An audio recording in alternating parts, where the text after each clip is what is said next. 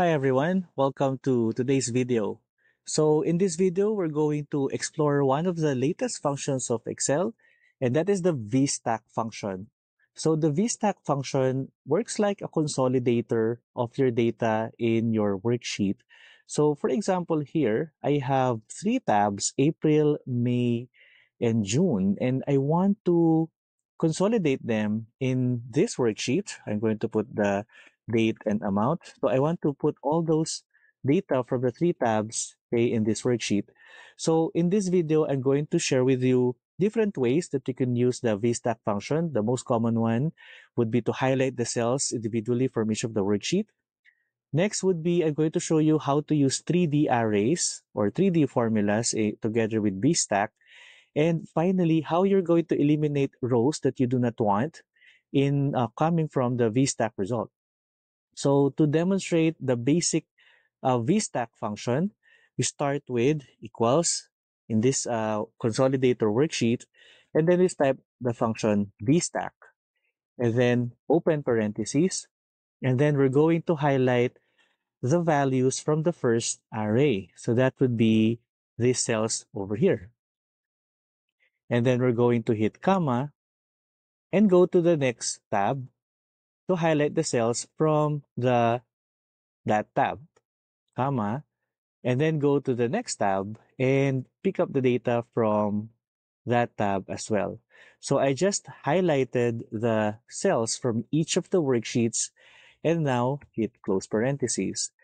If I hit enter, then I will get a consolidated version of the data. And to show you from the dates, I would format this as date because as just like any other formulas, the VStack function will not pick up any format, okay, from the cells, okay, that it got the data from. So I'm going to use short date, and you will see that I have the data from the 3 months of my worksheet.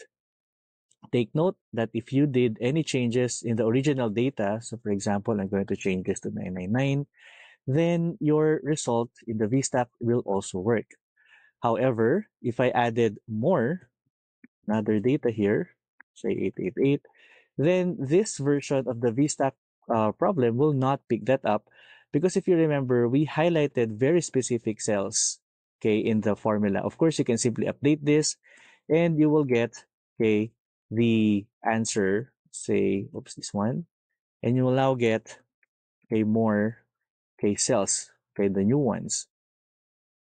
Now, take note that if you're thinking like, what if I want to just highlight the blank cells, okay, include blank cells so that if I add more data, then that will be included in the VStack result. So let's say instead of just until B11 for the April worksheet, I'm going to include until B14. And the thing is, if that is the case, then you will see that they're actually reflecting here, okay, as 0. So we have your 0, and here we have a date formatted cell for 0, which is January 0, 1900.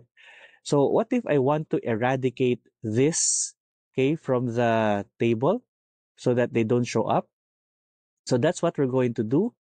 So VStack function cannot remove elements on its own. So what we can do is we're going to use the filter function. So the filter function will sort of like filter out only the data, okay, that you need. So just to show you how the filter function works on its own, so let's say I'm going to filter in this worksheet, this table, this array, and I want to make sure that only those in this range that are greater than 1,500 will be included. So we're filtering the data from A to B11, and the filter is to include, okay, only rows wherein B2 to B11 is greater than 1,500. So the filter function will recreate the table, but only those whose amounts are more than 1,500 because that is the inclusion or the filter that I added in my filter formula. So we're going to exploit this feature of the filter function in order to remove those values that we do not want, okay, in the result of the VStack formula. So we're going to use filter at the beginning, Okay. And then at the uh, first part, we're going to just keep it as it is. So this is going to be the array that the filter function will work on. But we're going to copy that. And then we're going to create the condition or the rule as which values should filter include. So I'm going to paste, okay, the formula VStack that I copied from the left side, and I'm going to limit it only to the first column. So it has to be column A only. So it cannot really filter two columns at a time. So I have to ensure that I'm only stacking data from column A across my worksheets. So I changed all B columns into A, and I'm going to complete the filter or the criterion.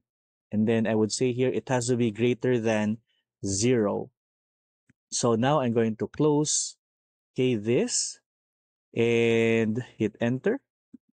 And you will see that we've already eliminated, okay, the values that are 0 in the worksheet. So now you can be confident and just, sort of like put up to 1,000 if you want here and then also here so that your worksheet can be updated and you don't have to worry about the VStack result because it's always going to remove the 0 values anyway.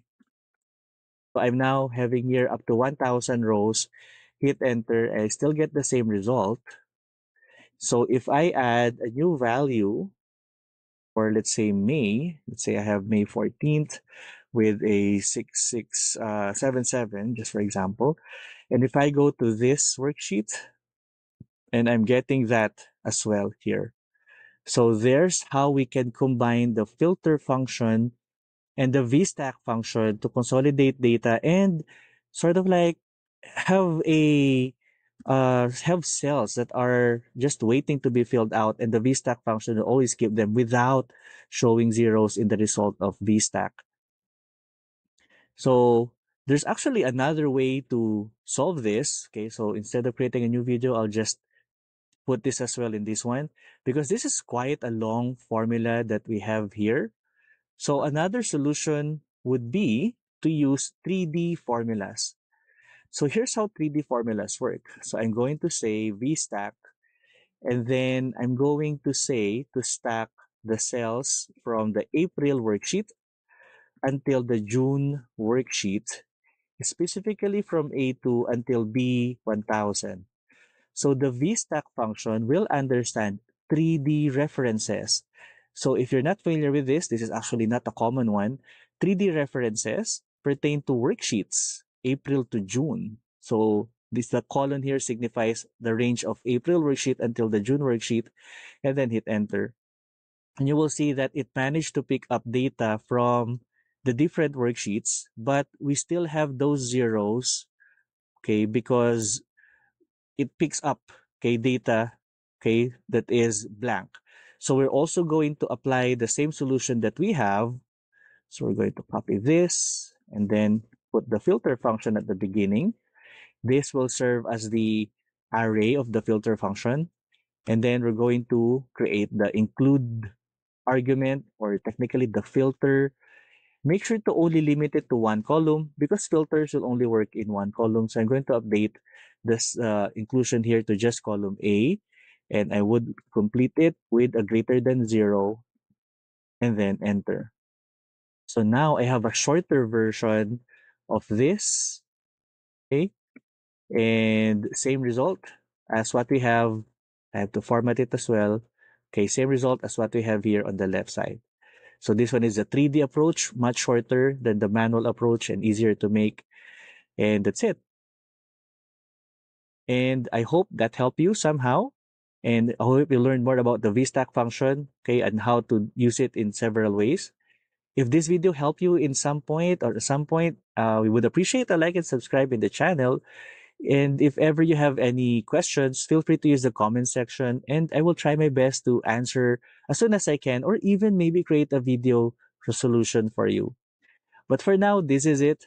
I hope it helped you and I will see you in the next video.